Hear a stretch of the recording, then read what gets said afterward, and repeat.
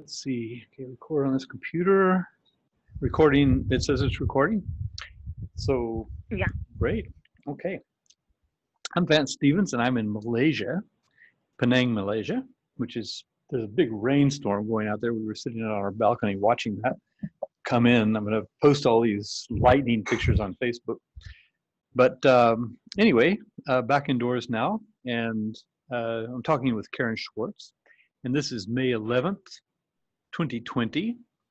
And this is Learning Together event episode number 461. So we've been doing this for 10 years. And it's also TALIN, a TALIN teaching and learning in isolation. I think it's our 14th episode, something like that. Might be 15th, I'm not sure. But anyway, Karen has produced some very interesting materials about teaching. I'll just see if I get it right. Okay, so you're teaching English and I think literature also, is that correct? For the curriculum, or do you mean just in my background, or your context? What do you do? Yeah. Yeah, so I have taught English in the past. I have a bachelor's in English, or in English education, and a master's in English. And I have taught writing at the college level as a graduate instructor and an online adjunct. I also taught English as a foreign language in Korea, and I've also taught high school English at a rural school out here in the United States. After being in education for a few years, I transitioned into educational technology, and I worked at a company called Tinker, which is in the learn to code space. So if you've ever heard of other resources like Scratch or code.org, or just any of those companies that have a program that teaches kids to code using block coding, Tinker is in that space, and they have a block coding platform. And when I was... Oh, no, you can't do that. You can't. Can you spell out those names? Where are you working? You said Pinterest or something like that, but I couldn't really... Yeah. So the company I worked at was called Tinker, Tynker. Okay. Yeah. Right. So I worked there, and I was responsible for marketing as well as for editing the coding courses. And so as part of my marketing work, I was doing a lot of research about how coding intersects with different disciplines, because I had to write these articles about, why your kids should learn to code, and why students should learn to code, and why teachers should introduce it to the classroom and things like that.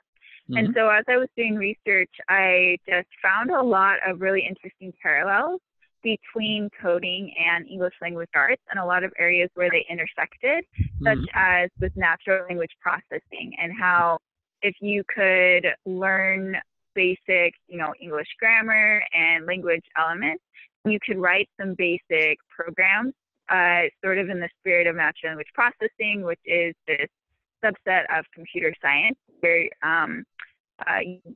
you teach a computer system how to understand and respond to human language, whether that's written input or verbal input.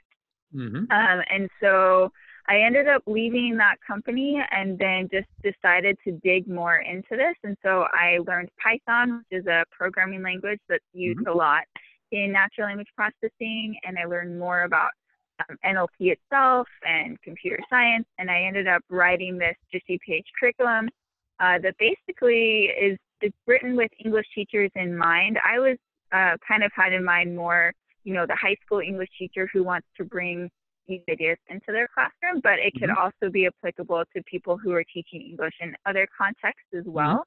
And it's just sort of based on the principle of, help students review basic grammar and English language concepts, and then help them start to think computationally by really articulating what those rules are, and then teach them some basic Python, and then help them build some basic programs with with Python based on those rules. And that by doing so, that can help reinforce their knowledge of English language as they start to think sort of categorically about language and have to, employ some of those computational and critical thinking skills to build those programs. Okay, and that's how we got together, because apparently, did you come on Jennifer Verschoor and my article? Is that how? I did. Yeah. Okay. Mm-hmm. I was doing some research to just try to find other people who were doing research in the same space, because I was looking online and I couldn't really find any other companies or organizations, and maybe they are out there and I just haven't found them yet, but I couldn't really find a lot of other companies or organizations that were either producing products with this sort of philosophy in mind, or that were doing research with this sort of philosophy in mind. And then, I came across that article that you wrote with Jennifer, and it was just really interesting that you had also done some research in integrating coding concepts into teaching English. Yeah. And so that's why I reached out and thought, hey, maybe this is something we can talk more about, or I can learn from the research and the work that you've already done. So I worked for 8 years as teaching computing. Actually, I was I have been an EFL teacher for a long time, and part of that ESL, English as a second language, because I worked in the States for teaching people who were moving into college, so they had to learn it as a second language. But then up until about 2003, I think I worked. I'd been an EFL teacher, and then I was also an administrator at a military language institute we started. But when that contract folded, I got a job at Petroleum Institute in Abu Dhabi, and they had 2 vacancies available. One was in the computing department and one was in the EFL department, and they seemed to be amenable to considering me for either one. So I thought, well, why not? I'll go into computing. And so they hired me, and so I taught, before this, I had been teaching computer-assisted language learning, or that was what I called my field. And as I was teaching computing to these EFL learners, at the engineering students at the Petroleum Institute in Abu Dhabi, I was teaching them computing and coding, often coding, HTML, Visual Basic, things like that. And I used to call it LACL, Language Assisted Computer Learning. So it was basically popping that on its head. But that's what, I've been interested in coding, and anyway, teaching coding to students gets them speaking English, gives them something to talk about, So and what you're looking for when you're teaching a language is to find something that students want to communicate about. So if you tack on a subject, and actually there's a whole CLIL theory about that, teaching English in conjunction with another topic. So anyway, that seems to work quite well. That was the approach that I was involved in for 8 years. I taught there for 8 years. So anyhow, well, that's how I came on that. I've done a lot of coding myself and software development, stuff like that. So I wouldn't say I'm really great at it, but anyhow, I'm into social, what I call small now, not CAL, I call it small, social media assisted language learning. And I'm retired now, so I'm in it more. I'm more into teacher training. So I'm quite interested in things like what you're doing, because they are adaptable for multiple contexts, and one of them being English as a foreign language. And a lot of the people who follow Learning Together, some of them are English teachers, a lot of them are, and but others are educational technologists, or there's a lot of people in games, and I usually meet the people who, like in Minecraft, for example, who are in the United States in secondary school, K to 12. So we span all kinds of people. But I don't see other people clamoring to get into our waiting room. So why don't we go ahead and start the presentation, and you can, like you said, you're going to stop every so often and give me a chance to chime in. Can you see the participants in the chat?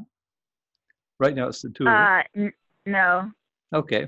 Well, I might mention you're going blind. You're doing this on a cell phone. Yeah. Possibly you haven't really gotten out of bed. You just picked up your phone, but it's 6 o'clock in the morning where you are, 6:15 in California. And so anyway, it doesn't really matter where you are. But anyhow, go ahead, tell us. And I'm going to put on the slideshow. I'll put on a slide share because right now people are looking at my picture and your icon, which is a telephone. So let me go ahead and do that share that I was doing. So this will make it, there we are. Oops, I got to go back a couple of slides. How do I do that? Okay, here's a slider. There we go. So, okay, we are at teaching natural language processing for English classes. So go ahead, Karen, take it away. Okay. All right. Thanks so much for inviting me to give this presentation. I feel really honored to be connected with this community, and I'm really excited to chat here. I guess I will just jump in to the presentation. So I'm going to do this in kind of a reverse order than maybe a lot of presentations are giving it. I'm going to save the kind of the context of why this is so compelling to me more towards the end. And I'm actually going to start off with the presentation with some more technical and meaty stuff, just kind of while everyone's level of concentration is maybe a little bit higher. So I'm going to talk about the coding project that you can see in the first couple of slides. And this is a simile generator, and this is one of the projects that I talk about in the curriculum that I wrote. Okay. Mm-hmm. Yeah. Tell me when you're shifting slide. Mm-hmm. Okay. Yeah. Mm-hmm. So we're on the slide that says simile generator code at the top. And so what you're looking at is a program that I wrote using Python, which is a programming language. And so this is actually a program that you can have your students write. And it's one that uses natural language processing on a very basic level. So let's talk about what's happening in this Python code. First off, I mean, Vance, you probably already know this, but for the benefit of people who may listen to this recording later, I'll just explain a little bit about variables and values. Yeah. Mm-hmm. So you can think of a variable as a box, and the value is the thing that you put in the box when we're talking about programming. And so Python is a language like others where we have variables and values.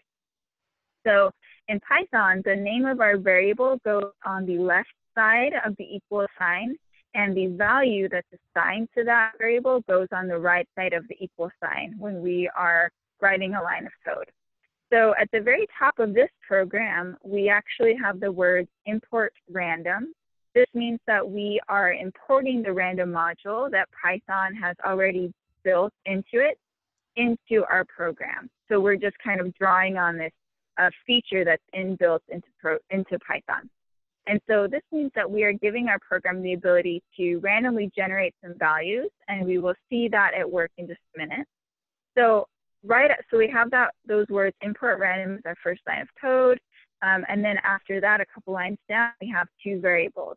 The first variable is called abstract_noun, and assigned to this variable is a value, which in this case is a list of words. And so our list constitutes the value that we're assigning to our variable. And so the words that are in this list are love, forgiveness, and patience, and penitence. And when you are building this program with your students, you can have them use whatever nouns they want. These are just the nouns that I happen to choose. So below this variable, we have another variable, and this one is called concrete_noun. And assigned to this variable is a list of words as well. And these words are the words wind, light, the sea, and darkness. So do you have any questions so far about what's happening with the code?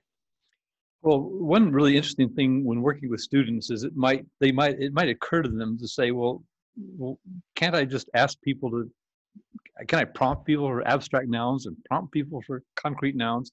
Now, of course, you could do that. You can develop your program where it would come up and it would ask the user to type a few abstract nouns or concrete nouns, and then kind of like an ad libs game. I don't know if you're familiar with ad libs, but building stories by getting random words. Give me a noun, give me an adverb, and then creating a story that it's kind of nonsense, but humorous at the same time. So yeah, okay. Anyway, but I see. But if the students build this program themselves, then they'll write in a few abstract nouns and a few concrete nouns, and then they can play with it and see what it produces. Right. Yeah, so it sounds like you were saying, I mean, I hadn't thought of that, but that could definitely be an approach where you have the user enter those things. With this particular program, we're actually not requiring any user input, but that's definitely a way that you could, you know, possibly expand it to have the user provide that input. Sure. So, so below those two variables, we then have two additional variables. The first one is called abstract underscore noun. And so notice that the noun in this variable name is singular. So it is a different variable than the abstract underscore nouns variable that we had earlier. We're dealing with separate variables here. And so with this variable, this is where we're going to use our program's ability to randomly generate some values. We have the name of our variable, which is abstract underscore noun, then an equal sign, and then we have the words random.choice, open parentheses, abstract underscore nouns, close parentheses. And so this basically means that the program is going to randomly pull an item from our list of abstract nouns and assign that item as the value to the variable abstract underscore noun, because so when we use that random.choice, we're basically calling on that import random module, that random module that we imported earlier, and we're saying, okay, random module, I want you to go to work now, and I want you to pull an item from that earlier list. So then right underneath that, so by this point, we have told the program to randomly choose an item from our list of abstract nouns and assign it as the value to our variable abstract underscore noun. And so now we're going to do the same thing with our concrete noun. So our next line of code will be concrete underscore noun equal sign random.choice open parentheses concrete underscore noun close parentheses. And so now our program will randomly choose an item from our list of concrete nouns and assign it as the variable of the, and assign it as the value of the variable concrete underscore noun. And in our next line of code, we're going to declare a final variable, and this variable is called simile. So I'll pause here and say that when you are building this program with your students, it allows you to discuss with your students the different elements of, for example, a literary device such as the simile. And so for the sake of this project, I'm basically saying that a simile consists of two nouns, one of them abstract and the other concrete, joined together by the words is like. Now, I know that in reality, similes can take a variety of other forms, but just for the sake of this project, I've chosen to use this simile formula, if you will. When you are creating this program with your students, you may choose to make that a little bit different. So looking back at the code, we have our variable simile. And so we're going to say that the value of this variable is abstract underscore noun plus sign is like plus sign concrete underscore noun.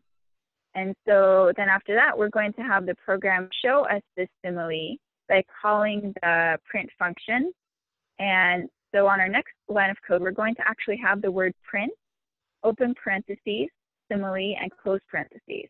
And so that word print, that's a function. And when we call that, we are actually saying, okay, program, I want you to show me the result of whatever is in the parentheses. And so we're saying, I want the program to show me whatever the value of that variable simile is. So when we run our program, we're going to see the value of that variable simile. And so if you want to go ahead and go to the next slide, at the top we have the word simile generator output. And so you should see there's some kind of file information in the first line, but then at the second line it says impatience is like darkness. And so what's happened here when we ran the program, it basically just chose, like we talked about, some random nouns from those lists to join together with the words is like. And so this is kind of fun because every time I run the program, I have no idea what the abstract concrete nouns will be. The program will just randomly pull from those lists and pair them together there. And so this can be fun for students because once you've built that initial code, they can just keep hitting run and keep getting different similes. And, you know, if you're in a group of students, you can, you know, compare similes and say, oh, what did your program generate and things like that. So any questions or comments at this point? I fully understand how it works. I guess another thing you could do is for having is like, you could put a variable there, and you could then put in some other things like is very like or resembles or something like that.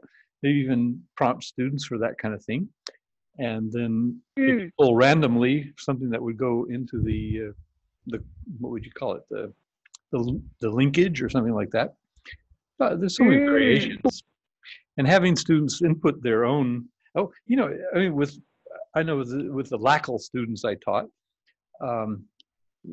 you would get them to design elements. You know, in other words, you improve on the program. But anyway, so when are you envisaging that that students use this program and then add words to it, or how would you have them use this particular program? Would it be ready for them? They would develop it. So once they've got the program in their coding editor, we would say, then they can just keep hitting run. And then, so this, what you see that Impatience is like darkness, Impatience is like darkness, that will come up in what's called the terminal. So if you're running Python, you have kind of one screen that is where you're typing in the code. And then, for example, in the code editor that I use, I have a green run arrow. And so when I hit that arrow, the program runs. And then it'll automatically bring up something called the terminal, and that's where you see this output.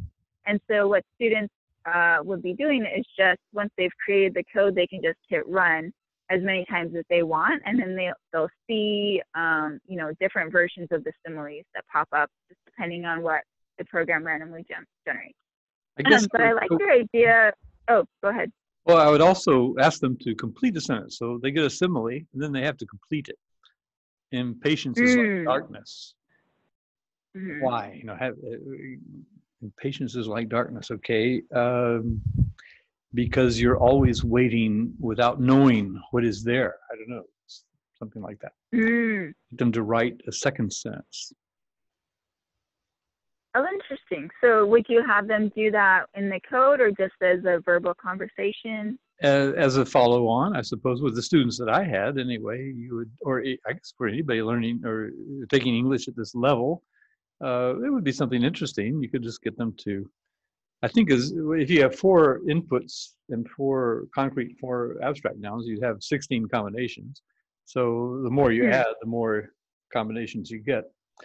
So, but anyway, then yeah, I don't know. I'm just thinking of ways to develop the language. So one way I would think of to develop the language would be to have the students actually improve the code. And some might like to do that, or if they want to use other people's code, have them elaborate on the similes it produces.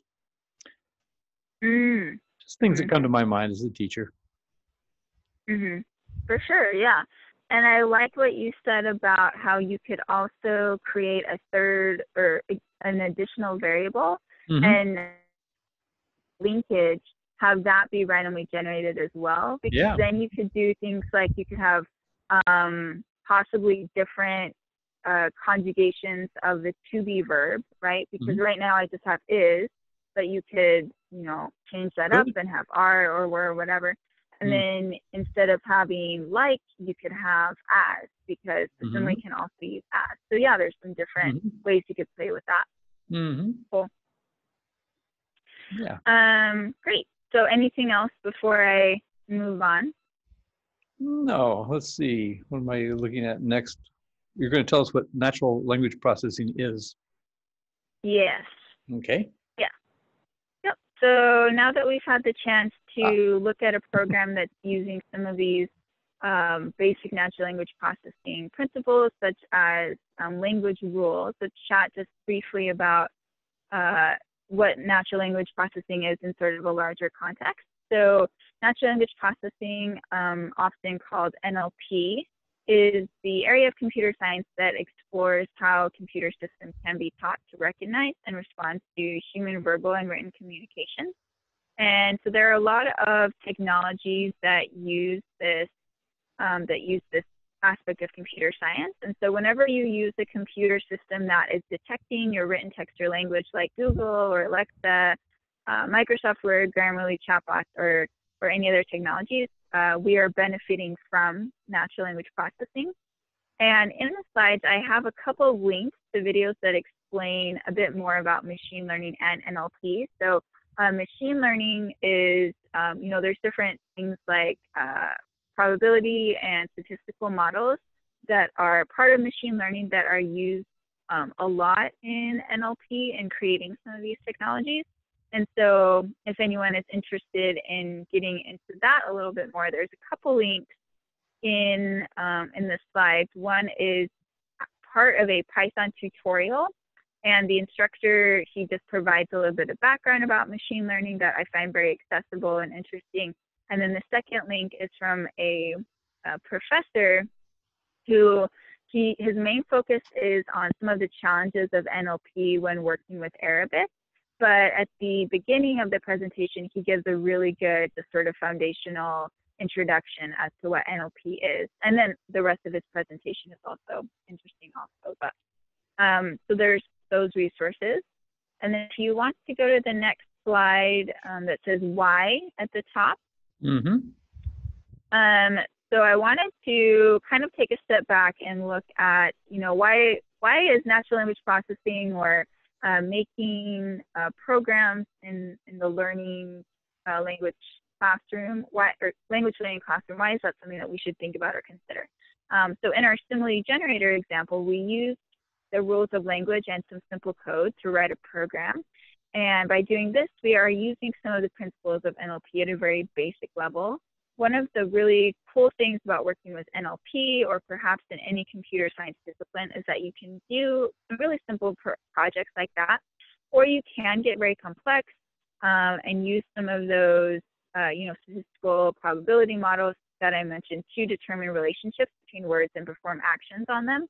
And as I've kind of already mentioned, it can be really valuable to expose students to some of these natural language processing programs for the sake of reinforcing their knowledge of the English language.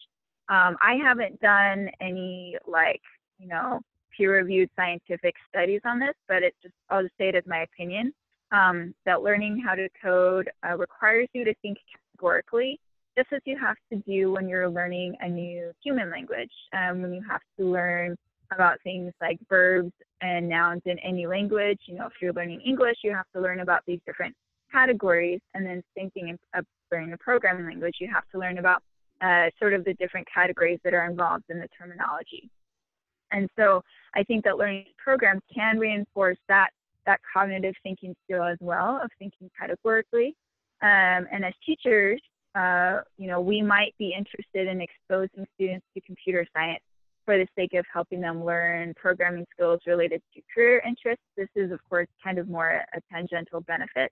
I'm not sure exactly, what the trend is outside of the United States, but within the United States, there is a growing trend to push, not push, but to at least expose students to computer science even across disciplines. And so if there's a teacher who's teaching English who maybe has some sort of interest in this, or maybe has some sort of institutional requirements or whatever to introduce students to computer science, integrating NLP in that English context might be a good way to do that. And then if you want to go to the slide, I think it's right after that. Mm. Oh yeah, so the slide that says using NLP projects to reinforce language knowledge. So as I mentioned, I did write a 50-page curriculum that includes the instructions for the project that I just talked about. And this curriculum starts off with reviewing rules of language with students, like parts of speech and literary devices. And it's a document that basically functions as a worksheet for students to write in their answers to the grammar and the coding exercises. After they review the language elements in the curriculum, I ask students to articulate the rules of those elements so that they can more closely examine them. And then after looking at those things, I then introduce students to some basic Python principles and guide them as they walk through the Python project. So if you feel free to check out that curriculum and try out some of those ideas. And I'd love to hear any feedback on how you adapt that or how that goes. And then I think even if you don't use that particular curriculum, you can still kind of follow the basic flow using whatever specific materials you like. First, making sure that students understand rules of language. Second, having them articulate those rules. And then third, teaching them some basic Python. And then finally, having them use the language rules that they've articulated to write some basic programs. And that's basically the flow and the philosophy that I use in the curriculum. So I think, whatever specific materials you want to use, you can still kind of follow that philosophy. Any questions or comments at this point? Yeah, I wandered from your slide. I clicked on your portfolio link, and anyway, basically putting that on the screen. I guess that's going on in the share. And you were talking to which part of your portfolio were you talking about? I think the introduction to natural language processing, the first one, the curriculum developed. Okay, but if I hit that one, it's going to take me to a Word document. That won't share, but I do have it highlighted. Yeah. Mm-hmm. Yeah, so you're in the right place. So that section, in that section on my portfolio, I have several different resources. Most of them are Word documents. Mm-hmm. The last one is a PowerPoint, but yeah, it's all free for anyone to download and take a look at. There's a document there, and it has the teacher version, and then I have a student version. Yes. And the main difference between the two is that, I have some like some grammar exercises, and so the answers to the grammar exercises are in the teacher version, but not in the student version. That's really the only difference. And then there's a list of resources, and then there is a PowerPoint there as well, where I've gone through, like I mentioned, when I was working at Tinker, I found a lot of parallels between coding and English language arts. And so in that one of those connections was natural language processing, but there were others as well, such as how learning to write a program actually parallels in some ways learning to write an essay. So for example, when you're getting ready to write a program, you might put together some pseudocode that's similar to writing an outline when you're doing an essay. And there are just some other parallels. And so if people are interested in kind of some of those other connections between English language arts or writing and coding, that PowerPoint could be a good resource to check out. You said you didn't know how things were here, so I'm going to click on the link that says Teo Yuan Tech brings NASA and coding to Malaysia. So that should come up on the screen, and it is doing that. So here's a guy I didn't even know existed. This is my country. This is where I live. So that's it. Yeah, and there's a video here. He's talking about teaching students computer science and why he's doing that. Learning code is very important for individuals. That's why I moved back to Miri to help prepare the next generation for a future. Okay, so anyway, basically that's interesting. I don't know if we can go through it all here. Anyway, I'm just looking at it here on the screen. Let's see, I'll go back to your presentation. Okay, so but I have connected with other people here in Malaysia who are also interested in teaching coding, and I was giving some workshops in Thailand and Cambodia just recently, January and February, and had some people from Malaysia come to the workshops. And So I connected with them. But basically, those were workshops for English teachers. So the one I did in Malaysia, sorry, in Cambodia. Did I say Malaysia? I meant Cambodia. The one I did in Cambodia, I recorded. I took the computer and I turned it. I put it in Zoom and I turned it toward the audience. So I got me kind of standing in front like this, and then the audience, which was very substantial, interacting with the concept. So which was really interesting. I had them come up and talk to me about them.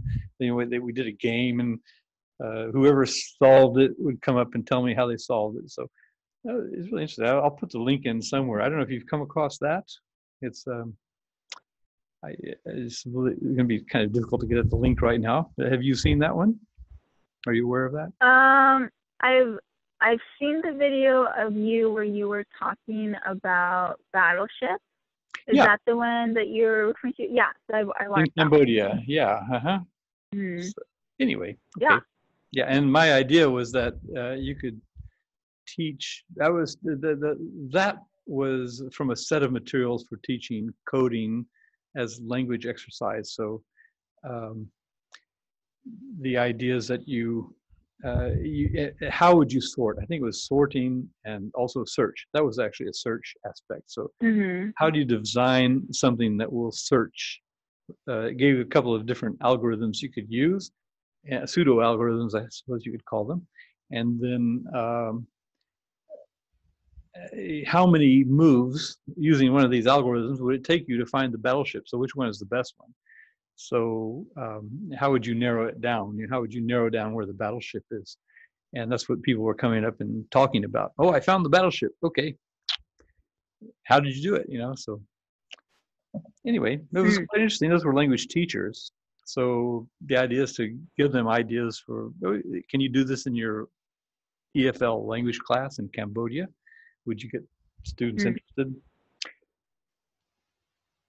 So, yeah, that's fantastic. There's so many different ways that you can integrate it, and like you said, getting them to talk about those concepts in English, like that's perfect for that learning English concept. Yeah, and the hook for those was teaching language through coding without a computer. So that's why I chose those particular exercises. You didn't need a computer. I gave them worksheets, and they're exercising algorithms by just working on worksheets, basically. So they're getting the idea of algorithms, and you could do this with students, and coding comes after. I suppose that's really pseudocode. That's pre-computer pseudocode. Yeah. I'm on the page. I'm on the slide that says my background, by the way. Oh yeah. Okay. I just wanted to say one more thing about that article you pulled up about the teacher in Malaysia. So that is an article that I wrote while I was at Tinker. I had the opportunity to interview that teacher. So it was kind of, so what happened was Tinker had a partnership with NASA, and they did this whole summer coding challenge, basically, where kids would basically code a mission patch within Tinker. So they would use the code blocks to make some sort of animation, of a mission patch, a space mission patch in Tinker, and then they would submit that to us, and then we, chose some winners from around the world, and then those winners got to have a video chat with a NASA engineer or someone else who worked from NASA.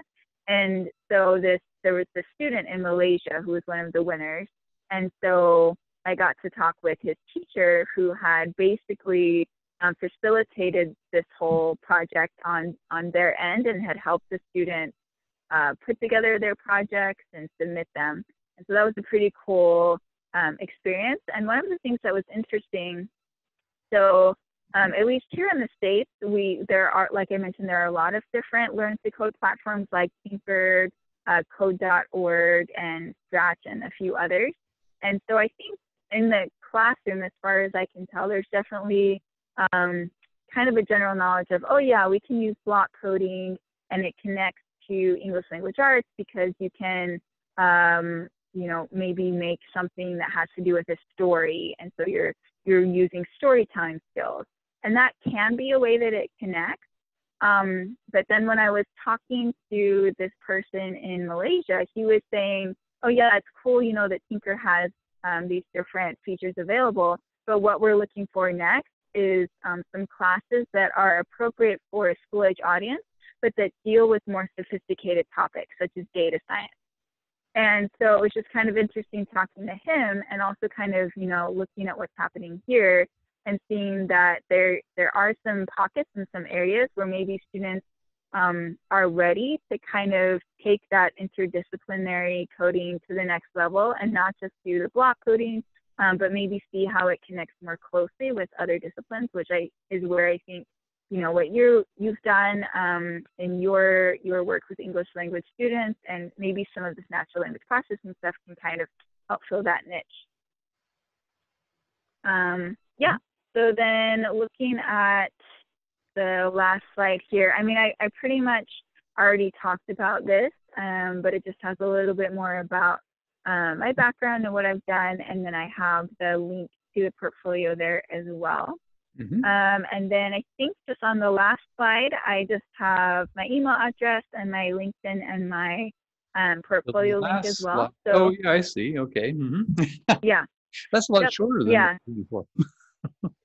Yeah. Okay. And so, yeah, so if there's anyone who would like to, you know, learn more about this, you know, I'm happy to talk more and see kind of what we can learn from each other in regards to this work. So yeah, thank you.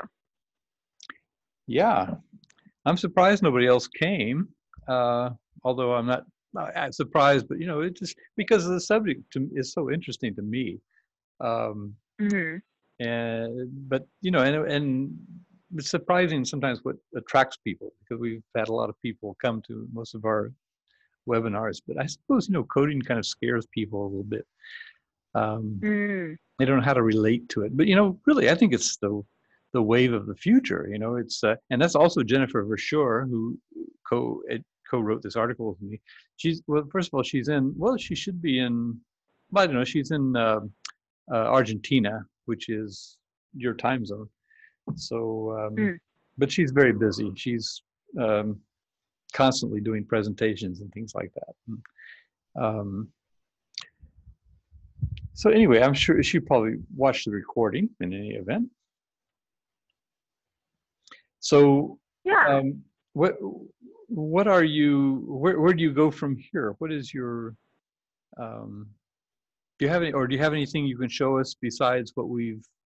You don't have a text chat really, so you don't have. I'm wondering how can I get things from you? You could email them to me, I suppose. Email me links. I could put them in the. Yeah. Do you have anything you show us that of a practical nature beyond what you've put in your slideshow? No, I think that's about it. Yeah. Yeah. Well. Oh yeah. So you were just asking as far as going from here. I mean, one thing that I've thought a lot about is, I mean, one of the, I think, inherent limitations of the kind of curriculum that I've written is that it does require students to download and use Python on a computing machine. But that is something that's not accessible to everyone, right? Because they don't have, maybe not everyone has computers, or if they use some sort of full issued machine, they don't have permissions to do certain kind of downloads or whatever. And so what would be cool would be to see this sort of these ideas translated into an actual product, some sort of app or just online platform that uses the ideas and walks students through the projects that they can just pull up, you know, on whatever device they have, whether it's a smartphone or whatever, and that has the like a coding interface built in, which is what most of the Learn to Code platforms have, is they have their own built-in coding interface so that people don't have to download anything separately. And so I think, you know, if I were to develop this further, that would probably be the next step. And so I've thought about it, and I'm just kind of exploring some options on that front. But yeah. You mentioned, I heard you mention Scratch at one point. Was that, did I hear that correctly? Yes. Tell me more about that. Yeah, so Scratch is a block coding language that was developed out of MIT, and I believe it was kind of one of the first of its kind. And because when I've looked at what Tinker has, a lot of the different projects that Tinker has that they invite kids to do are very similar to the Scratch one. So I don't want to say, oh, it's Tinker is just a copycat, but I will say that Tinker has like Scratch has been an influence on the development of Tinker, I would say. But yeah, it's just a block programming language out of MIT. And what is Tinker exactly? Yeah, so Tinker is a program. I mean, if you were to go to tinker.com, okay, and if you were so if you were a student or a parent, you could sign up for a free account initially, and then, you can pay for some additional features later. But basically, you can just do different coding projects using block coding mostly. And so a kid can put together different coding blocks, and then they can, there's a screen within their coding interface where they can see, oh, I put these blocks together, and then this thing moves, or there's some other effect that happens. And so that's kind of their main product. And they also have projects where kids can do stuff with JavaScript or HTML or Python, some of those, so like the real world programming languages and tools. And then they also integrate with things like drones and robots. So it has those types of integration, and they're a pretty big player in this space. They're trying to sort of, at least when I left, they were trying to sort of shift from having their main kid base being in sort of the third to maybe fifth grade range. That was kind of like the target range, was like those middle elementary grades. They were trying to branch out, and so they developed something called Tinker Junior, which is a program for kids who don't know how to read yet, because the normal Tinker product has words written on the code block. So with Tinker Junior, there's no words involved, and so they just are basically putting different blocks together, and they're still sort of getting that idea of like cause and effect, but there's no like words involved that they have to read. And then so when I left, they were kind of trying to market themselves as like the K through 12 complete coding solution, and have things on sort of all aspects of that spectrum. So I mean, I think they're a fairly substantial player in that space. And you're no longer working with Tinker. Right. And what are you doing now? So prior to the pandemic outbreak, I was tutoring, and I had been hired by a tutoring center, and then the center shut down when we got the shelter-in-place order. So now I'm just working at a retail, like an essential retail place, while I'm continuing to apply for more opportunities in either ed tech or education. Okay, and so are you looking to, how are you going to take these ideas into classrooms? I mean, obviously people can go to the site and sign up for the courses or the experiences. Oh, it says free access to premium coding courses during school closures. Oh, nice. Okay, so Tinker is allowing people access to these courses. That's nice. Yep. So, I mean, ideally, I would love to work for a company where I can sort of develop this further. So, for example, I'm interviewing with a company right now where they do STEM integration. So, STEM being science, technology, engineering, math. And so they create STEM curriculum for different subjects. And so working for a company like that, I think would be really amenable to bringing some of these ideas into the curriculum and into the classroom. If I don't get a position that, where I can do that, I would probably just do it on my own and try to just build the product on my own. I've looked into a couple of different options for doing that. There are some, already built like instructional design tools. I think there's something called Adobe Captivate. There's some websites where you can pay them to basically host your online course if you want to go that route. Or if I wanted to build a website from the ground up, I could learn more programming and do it that way. So I'm just kind of trying to figure out the best way to build it into some sort of online platform. Okay. And you mentioned that you have built a course, so you probably have some insight into building courses. You mean when I was working, when I was teaching LACL, or now? Or the courses? I don't know what you're talking about. The software I developed. Sorry. Oh, well, maybe I misunderstood, but I thought at one point you mentioned that you had designed an online course, but maybe I misheard. I was working at a software company called Courseware Products International in San Jose. That's actually what I was doing there in California. We made, we were working in authorware at the time. And authorware, is that right? That's the Macromedia project, the Macromedia. I'm pretty sure it was called authorware. Anyway, or authorware could be something else. Anyway, it's a long time ago. It was 20 years ago. So anyhow, we were creating software for language learning, and the concept we were working on at the time was developing a game where someone got on a train and got in conversation with the person sitting opposite him, and the story developed from there. He was in a scenario. Somebody had died, I suppose, and he was going to find out. He got involved in the scenario. Anyway, there's a story there, and the way the story progressed was you spoke to the person that you were interlocuting, and the program picked up it was not the kind of speech it was not the speech recognition that you use in robot tools where they have a certain set of, well, no, I'm not, okay.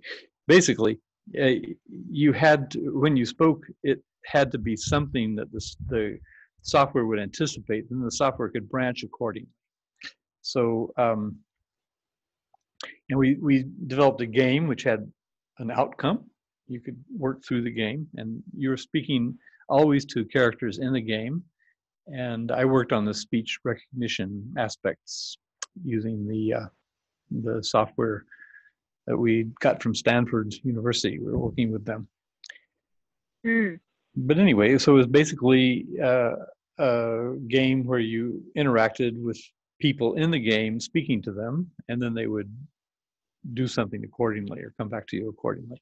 But it had to recognize what you said to them. So that means that we'd actually put, we'd prompt them. You could choose from 3 different prompts.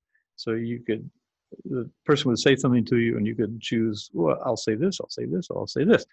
But you had to say one of those things, and the software would understand what you had said. And it worked pretty well. Or the software would say, I'm sorry, I didn't catch that, or something like that. So, and I had to work with that and make that work. That was my, and we coded it in, I think it was authorware, or hoping I'm not confusing it with something. I think it was a Macromedia product at the time. And yeah, so it was a coding language that worked in icons, and you lined up the icons, the blocks, I suppose, and set parameters within the blocks. And we had a company that was doing that. We had a graphics artist who was doing that as well. So that was called Tracy Talk.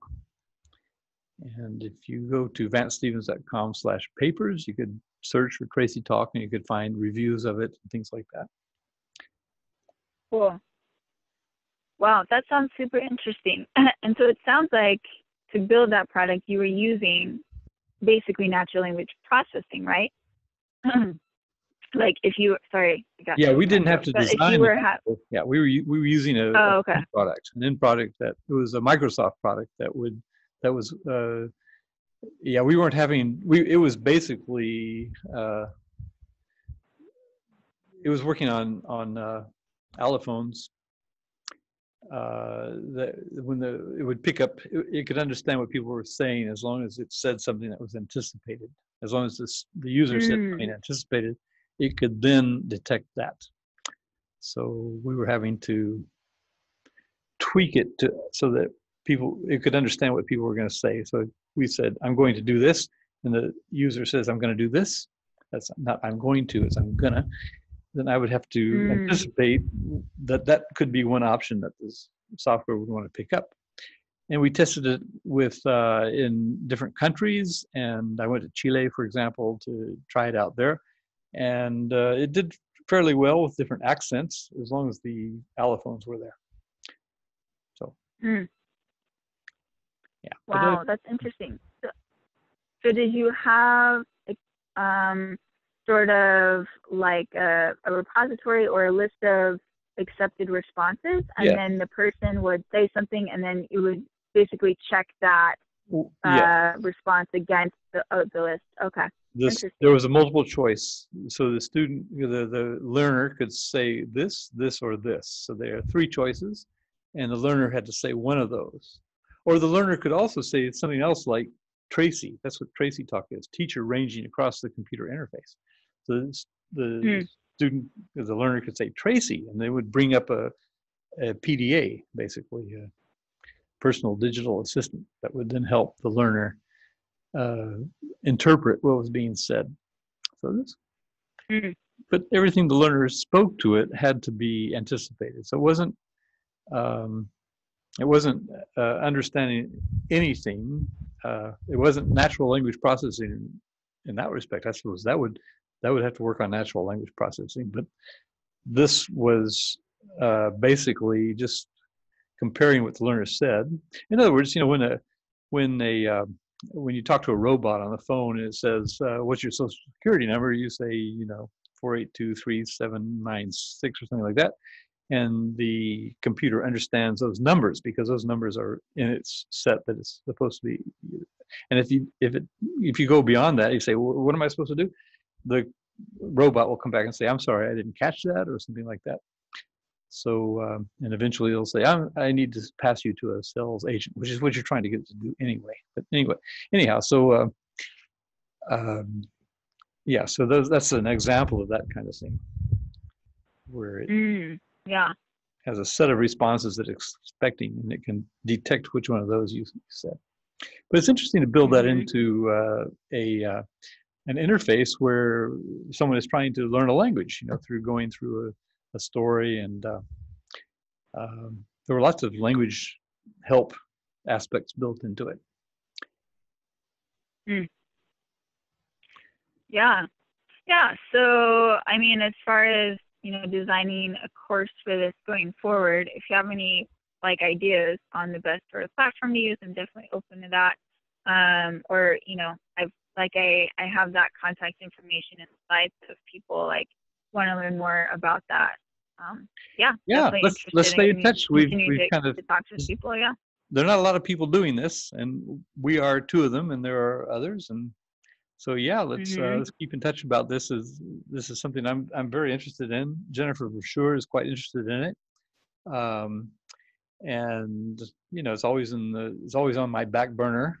And right now I'm doing a lot of webcasts and getting to know people who are in lockdown, and what are they doing in lockdown, and how are they helping each other cope with this situation. So that's the purpose of TALIN. But it's so nice to meet people actually online, and so sorry more people didn't come and meet us personally or here in okay. Yeah, in the bits and bytes that we are. But this will be recorded, and you'll find it at learningtogether.net. I'm backed up a little bit. I'll try to get to it tomorrow, but Anyway, I have nothing on for the next couple of days. So tomorrow or the next day, this will be online and blogged, and you'll be able to find it there. Okay, that sounds great. And I'm definitely going to check out your papers that you wrote about that product that you created. Or that you were involved with. Can you tell me again the name of that product? Yeah. Teacher Ranging Across the Computer Interface. So that's TRACI Talk. And the company has gone defunct, and we have our CDs from there, but we can't get them to work on Windows 10 computers. So, I don't know. Anyway, if you have old computers, you can get those CDs to work. But anyhow, but it was an interesting concept. I worked on it with Phil Hubbard. I don't know if you know Phil Hubbard, Dr. Phil Hubbard, who was at Stanford University, and he's a good friend, colleague. So anyhow, but it was really nice to talk to you about your work.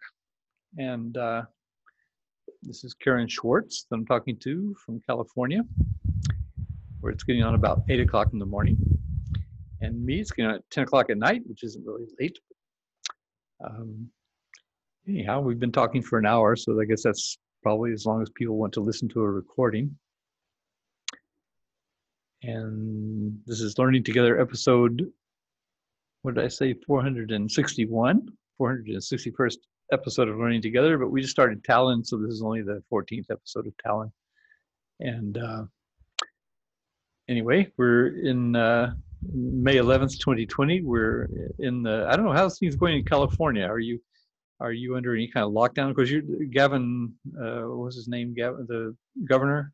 Yeah, Gavin Newsom. Yeah, we are. So until May 31st, that's the current deadline. But even with that, there have been some lessening of restrictions. So, for example, people who are in the golf industries and the construction industries, those were some of the first ones to have some of the shelter in place and restrictions lifted, and as well as essential or childcare for essential workers. And then so I believe that they're just continuing to sort of gradually release some of the restrictions on different industries, with the caveat that industries do need to have social distancing protocols in place as the restrictions are lifted going out, but or going forward. But yeah, right now, we're not able to return to activities like being in groups in public, or being in worship places or schools or things like that. So, how is it in Malaysia? Malaysia is doing pretty well, at least where I am in Penang. They haven't had any new cases lately. It's been declared a green zone. So the main thing now is to keep people out of Penang. So the rest of Malaysia is a different story, especially down in Kuala Lumpur, where there's lots of density and people have different mentality. But here in Penang, people are, they're obeying the we call it MCO, Movement Control Order. So, and it's been extended to June 9th. But now I think in a couple of days, they're going to let us out for exercise. A lot of people have been doing exercise. I've been walking to other townships near here and buying things. So you can go out for food within a 10-kilometer radius. I don't have a car, so it's quite easy for me to go walking. So, but it'll be nice to be able to go walking without carrying a shopping bag. Well, that's interesting. I mean, here it's kind of, I don't know, it's kind of funny because we've had the shelter in place, which technically means you're not supposed to leave your house except to go grocery shopping or go take care of medical needs and things like that. But we have been allowed to go out and exercise. So the trails, actually, like the walking trails, hiking trails out here, have actually been packed, more packed than I've ever seen them. And so, yeah, so it's just kind of interesting because so many things are closed and a lot of workplaces are closed, things like that. And people are working from home, and so they have more time, presumably. There's just, people are going to the trails. And so there is, I think, kind of a risk there because they do they do tend to get packed. And so I usually wear a mask if I'm out walking out there, and if there's going to be a lot of people. But there's definitely people out there who are, you can tell, like they're just groups of friends hanging out, and technically that's not allowed. So hopefully, I mean, it sounds like we're definitely not like out of the woods yet by any means, but things are getting better. Things are getting better based on the fact that they are lessening some of the restrictions. But you know, hopefully we keep going on that upward, you know, on that positive trend, and we don't have like a relapse into a worse situation. Inevitably, so will be a relapse. You know, one thing, a little tip for you, you know, these little things that you put around your neck and carry conference bags, or you know what I mean, like a conference badge, the little lanyard that goes around your neck. Oh, okay. You take that and you attach it to your mask. You can take your mask off and it's dangling there. When someone comes along, you can slip it back on again. So I find that to be quite handy walking around town. So I see someone, I slip my mask on really quickly, and it makes it a lot more pleasant not having to wear it all the time. Yeah, for sure. Yeah, it'll be nice. So like I mentioned, I'm working at an essential retailer right now, so I wear a mask when I'm in there, and everyone's wearing masks.